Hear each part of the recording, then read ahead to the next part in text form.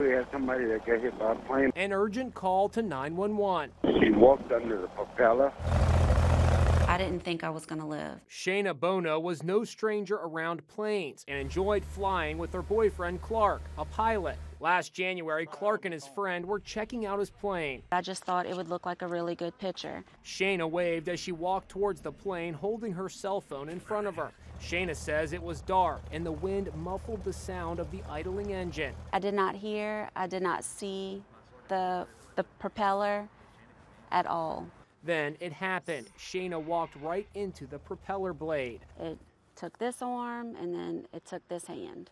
Her boyfriend raced to her side. I was afraid she was going to die. Their friend called 911. Is she awake, alert, and responding? Yes, she lost her hand. So somebody hurry. I just thought, how could I live this way? How am I going to go on? How am I going to live? Shanna not only survived, she is thriving. It's one of the toughest women I've met. Amazingly, Shanna manages to put on her own makeup. Shanna once owned a barber shop. Now she uses this homemade prosthetic device fashioned from a soda bottle to blow dry her hair. And check this out. Another homemade device helps her to eat on her own. Would you like a bite? Yeah, thank you.